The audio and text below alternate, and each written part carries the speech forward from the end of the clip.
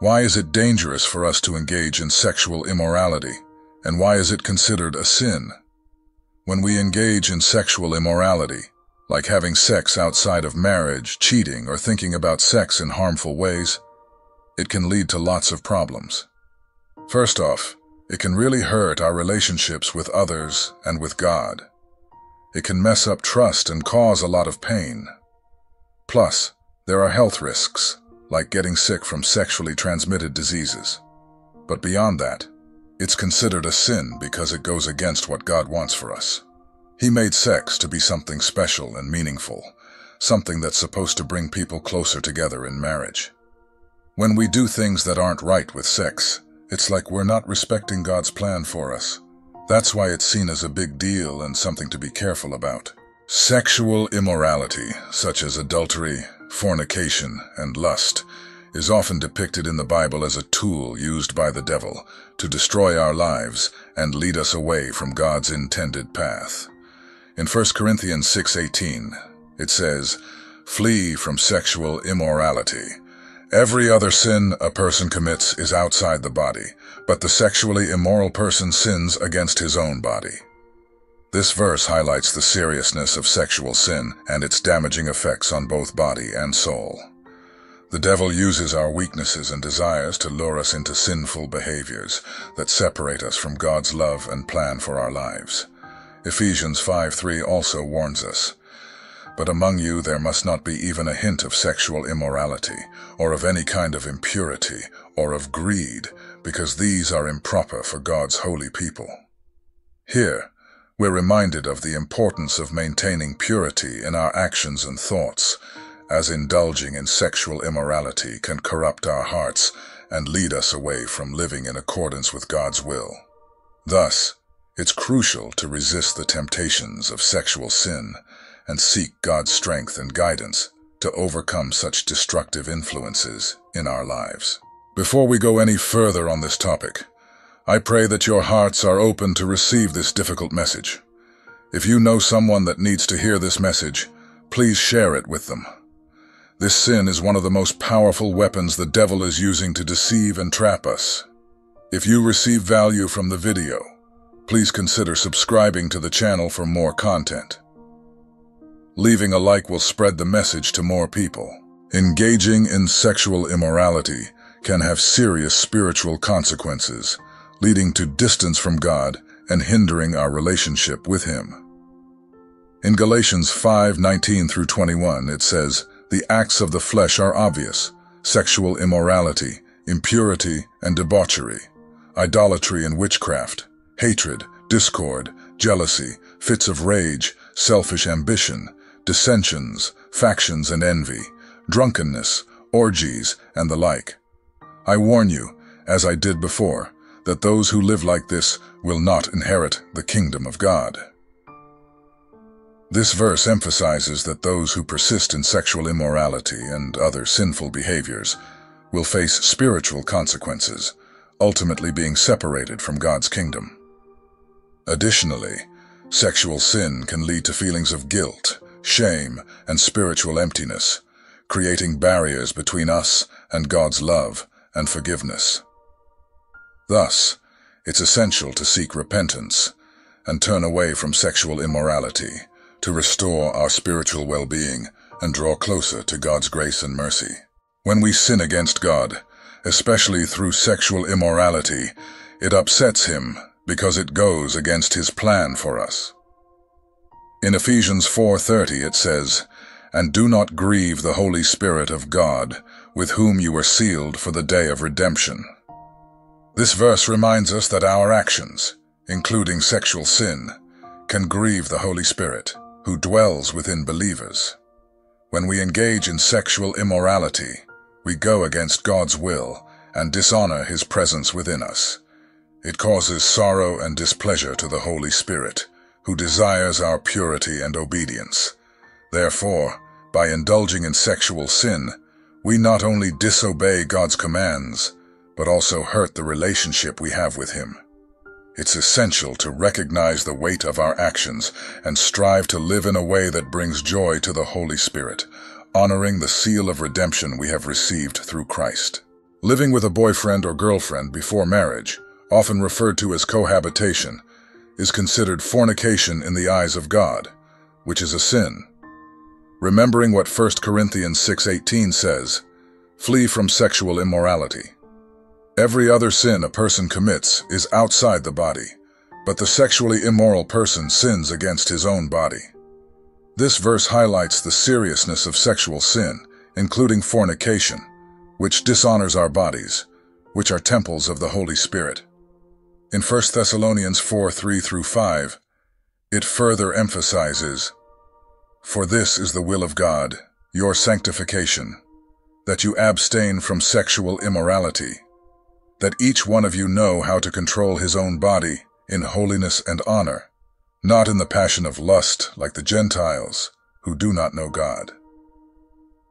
Living together before marriage disregards God's design for sexual intimacy within the commitment of marriage, and can lead to temptation and compromise of moral values. Therefore, it's important to honor God's commandments and wait until marriage to engage in sexual relations, thereby preserving the sanctity of marriage and honoring God's will for our lives. Fornication, which includes any sexual activity outside of marriage, distorts God's design for sexuality as outlined in the Bible. In Genesis 2:24, it says, "Therefore a man shall leave his father and his mother and hold fast to his wife, and they shall become one flesh." This verse illustrates God's intention for sexual intimacy to occur within the sacred bond of marriage, where two individuals become one. Fornication goes against this design by engaging in sexual relations outside of marriage, leading to fragmentation rather than the unity that God intended. Additionally, 1 Corinthians 6:16 states, "Or do you not know that he who is joined to a prostitute becomes one body with her? For as it is written, the two will become one flesh." This verse emphasizes that sexual activity outside of marriage still has profound implications, uniting individuals in a way that conflicts with God's plan. Therefore, fornication distorts the beautiful and sacred union that God intended for sexuality within the confines of marriage, leading to consequences that deviate from His design for our lives. In today's culture, there's often a normalization of sex outside of marriage, leading many to believe it's acceptable behavior. However, according to the Bible, sex outside of marriage remains a sin. Romans 12:2. "Do not conform to the pattern of this world, but be transformed by the renewing of your mind. Then you will be able to test and approve what God's will is, His good, pleasing, and perfect will." This verse urges believers not to adopt the attitudes and behaviors of the world around them, but to align themselves with God's will. Despite cultural norms, Hebrews 13:4 clearly states, "Marriage should be honored by all, and the marriage bed kept pure. For God will judge the adulterer and all the sexually immoral." This passage emphasizes the importance of honoring the sanctity of marriage and keeping sexual relations confined within its bounds. Thus, even though society may normalize sex outside of marriage, it remains a sin in the eyes of God, and believers are called to uphold His standards rather than conforming to cultural influences. Sex is meant to be saved for marriage, according to the teachings of the Bible. In 1 Corinthians 7:2 it says, "But because of the temptation to sexual immorality, each man should have his own wife, and each woman her own husband." This verse emphasizes that sexual relations are intended to occur within the context of marriage, where two individuals commit to each other in a lifelong union. Waiting until marriage to engage in sexual intimacy honors God's design for sexuality and strengthens the bond between husband and wife. Additionally, saving sex for marriage avoids the physical, emotional, and spiritual consequences that can arise from engaging in sexual activity outside of its intended purpose. By following this biblical principle, individuals uphold the sanctity of marriage and demonstrate obedience to God's commands regarding sexual purity. Sexual immorality is harmful and risky, often leading to physical, emotional, and spiritual consequences. Engaging in sexual activity outside of marriage can increase the risk of sexually transmitted infections, STIs, unintended pregnancies, and emotional trauma. In addition, it can damage trust and intimacy within relationships, leading to feelings of guilt, shame, and regret. Therefore, the best course of action is to remain abstinent until marriage, following God's design for sexuality. By waiting until marriage to engage in sexual activity, individuals can avoid the harmful consequences of sexual immorality and honor God's plan for their lives. As followers of Christ, we are called to live lives of purity and holiness, abstaining from sexual immorality and guarding our speech and behavior. In 1 Thessalonians 4:3-5, it says, "For this is the will of God, your sanctification, that you abstain from sexual immorality, that each one of you know how to control his own body in holiness and honor, not in the passion of lust, like the Gentiles who do not know God."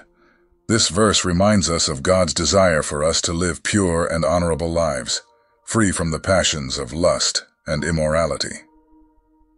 Additionally, Ephesians 4:29 advises, "Let no corrupting talk come out of your mouths, but only such as is good for building up, as fits the occasion, that it may give grace to those who hear." This verse highlights the importance of guarding our speech and ensuring that our words are edifying and uplifting to others. By living in accordance with these biblical principles, we not only honor God, but also serve as positive examples to those around us, reflecting the love and righteousness of Christ in all that we do. In summary, sexual immorality, such as engaging in sex outside of marriage, is considered harmful and goes against God's plan for human sexuality as outlined in the Bible. Scriptures emphasize the importance of purity, holiness, and honoring God's commands regarding sexual behavior. Living a life of abstinence until marriage not only aligns with God's design, but also promotes physical, emotional, and spiritual well-being. By seeking strength through prayer, guarding our speech and behavior, and following biblical principles, individuals can resist temptation and live in a way that pleases God, fostering healthy relationships and reflecting the love and righteousness of Christ. Let us pray. Heavenly Father, we come before you with hearts burdened by the struggles of sexual immorality that we face in our lives and in our world. We acknowledge that in moments of weakness, we often falter and stray from the path of purity that you have set before us. We ask for your forgiveness for the times we have succumbed to temptation and failed to honor your plan for sexuality. Lord, we pray for increased awareness of the dangers of sexual immorality and the strength to resist its allure. Help us to recognize the value and sanctity of our bodies, which you have created in your image. Grant us wisdom to discern right from wrong and the courage to stand firm in our convictions, even when faced with temptation. May your Holy Spirit guide us and empower us to lean on you in times of weakness. Fill us with your grace and strength so that we may overcome the desires of the flesh and live according to your will. Help us to find refuge in you, knowing that in our weakness, your power is made perfect. Lord, we surrender our struggles with sexual immorality to you, trusting in your unfailing love and mercy. Renew our hearts and minds and lead us on the path of purity and righteousness.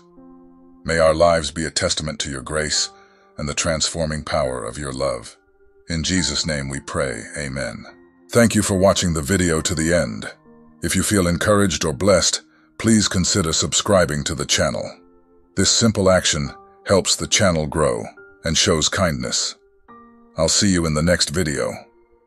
God bless.